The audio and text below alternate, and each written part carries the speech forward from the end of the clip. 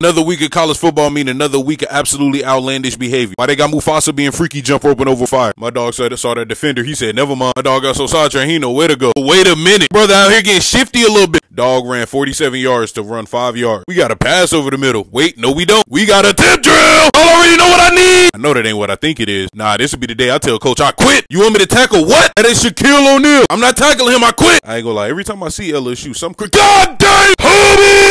This soul out of his body, then put it back in. See, this right here, what he should have done. He should have just jumped over that motherfucker. Oh, well, I be damned. We got a little 4th down conversion right here. Oh, from the looks of it, look like the game on the line. Hey, yo, my brother in Christ, that's the wrong direction. Hey, yo, my brother in Christ, that is not the end zone you're supposed to be running toward. Wait a minute. Hey, yo, my brother in Christ, how you gonna get out this situation? Oh, shit, he throws it. Ain't no way he completes. What? Nah, there's no way that shit just actually happened. Okay, we got Michigan rolling out with the ball. Oh, shit, we got a little pass to the end zone. What? Nah, this shit right here got me turning into Lil Jon. I said what? Nah, number 12 was swinging for his life trying to hit that ball, bro. Swing and a miss, face it. Ain't nothing crazy. Little dump off.